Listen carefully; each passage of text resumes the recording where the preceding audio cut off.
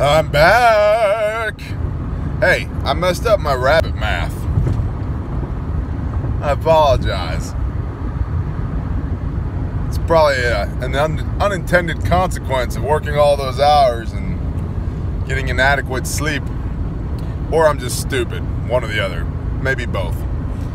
One female rabbit, one doe, will rear 8 kits per litter. Each kit will dress out at around 9 to 10 weeks, will dress out at about 2.5 pounds, which means that each doe is producing about 20 pounds of meat per litter, not 50. My bad. So you take that 20 pounds per doe, say she litters 4 times per year, she will litter more than that 5 or 6 times per year, but just call it 4 times. Okay, so that's 80 pounds of meat per rabbit per year. If you have 3 does like we did, it's about 240 pounds, although our realized production was closer to 300 pounds of meat per year with 3 does and 1 buck. I'm sure you've heard the term to procreate like rabbits. That is not an exaggeration. They just go and go and go and go. So if you don't stay on top of it, it's interesting to see how your feed costs fluctuate as well. Feeding 4 adults versus feeding, 4 adults and 25 offspring at once. Yeah. And that's why you butcher at about 9 to 10 weeks, anywhere between 8 and 10 weeks, depending on the breed. But for us, it was right around 9 weeks, no more than 10 weeks, because their rabbits put on meat at a ratio of 4 to 1. If they eat 4 pounds of food, they make 1 pound of meat by body weight, right? Whereas cattle are a ratio of 7 to 1. So rabbits are almost twice as efficient at producing meat as cows are, until they begin to mature sexually, right about 12 weeks. Then their meat production, their growth pretty much plateaus. And they will continue to grow, but it'll take much longer. It'll take them the rest of the year to achieve their full weight of 12 pounds. And you're throwing way too much feed at that rabbit for the equation to make sense. Your cost per pound of meat goes way up. So that's one reason you butcher at that point. The other reason is you do not, if 4 rabbits can make 25 rabbits, we'll call it, that's what, a factor of 6, okay, ish. 4 rabbits actually make 24 rabbits, so it's a direct factor of 6, no ish. See if my math works this time. If those rabbits reach sexual maturity, so what's 24 times 6? 4 times 6 is 24. That's 144 rabbits. You don't want that problem. Believe me. Believe me. Believe me. They're tremendous rabbits. Tremendous.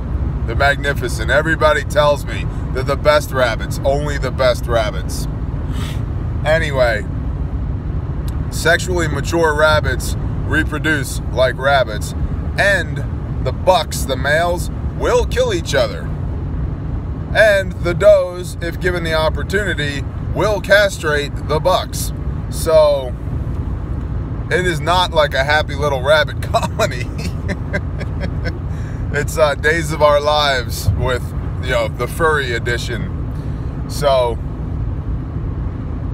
if you wanted to get meat rabbits, use this math, not the math from the previous video, the blue collar prepping video.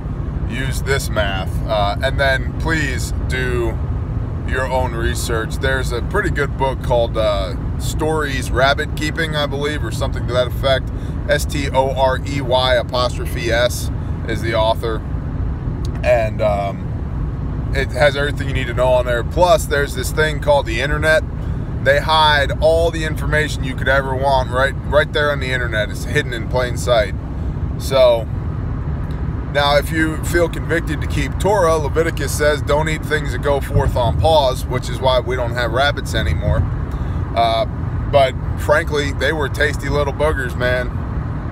And they were cheap and effective ways to make meat. So if you don't feel compelled and compelled to comply with Torah, get some meat rabbits. I'm not going to tell you what to do or not to do. That's between you and your maker.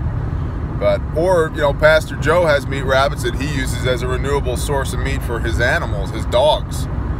Something to think about. We paid $200 for the 3 does, the 1 buck, for 5 cages, 5 waterers, 5 feeders, and I think a bale of hay, a galvanized 30-gallon trash can, and about a 50-pound sack of rabbit food, which was quite a good deal.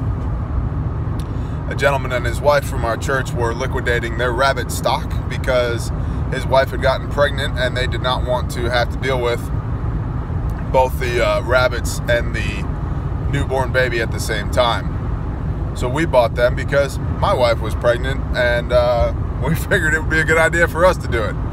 So, anywho, it's entirely doable, but use that math. 2.5 pounds dressed weight per kit at 9 weeks. 8 kits per doe is 20 pounds of meat per litter.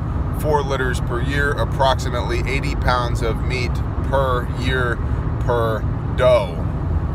So, if you had a family of 5 to feed per year, you might, take it from me, 3 does and a buck, as long as they're all producing, will keep a family of 5 in meat. So an excellent route for SHTF meat production, and they're cheap and easy to feed, man. If you got a weed whacker, you got rabbit food. Take your weed eater and go walk along the fence line and trim all that stuff and throw it in there. And yes, there's certain times that, rabbits should have access to dried grass versus green grass and blah, blah, blah. And there's some idiosyncrasies. Come on, brain. Idiosyncrasy, blah, blah, blah. There's some of that big word in there that, do your research and figure it out. But the other thing is, as long as you should have rabbits from different bloodlines. Like your does and your buck should not be related, but rabbits can interbreed, and research that too. Weird things happen if the mother mates with a son, but if a son mates with a cousin, not a problem. Get your animal husbandry down. I don't remember it because I'm not into it anymore, but do a little bit of research on this, because you can use the offspring.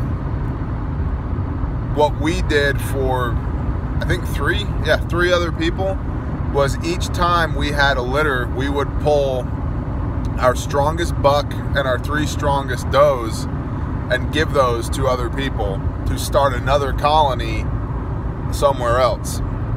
So they would have meat rabbits. And that's important because your buck and your does only have about 3 to 4 years of service life in them before they stop producing. So if you want a long-term meat supply, it would behoove you to have multiple does and bucks that are, basically self-contained systems of 3-in-1, 3-in-1, 3-in-1, and then you can crossbreed and interrelate and go from there and always have breeding stock that is producing meat for you. Make sense? Cool. Also, occasionally, an animal will get sick and die. That's what happens with livestock. Sometimes animals get sick and die. Well, if that animal is your buck for your rabbits, guess what? You ain't getting any more baby rabbits. And if you don't have any baby rabbits right now, then one of them just happens to have the male genitals, you're not getting any more rabbits, period. So things to think about. But yeah, meat rabbits are a viable option. I can't directly recommend that you get some because of my stance on the subject, but you may want to do your own research. So, no judgment here. We have all the love for everybody, unless you're a freaking terrorist, in which case I'll put a hollow point in your brain. All right, later, y'all.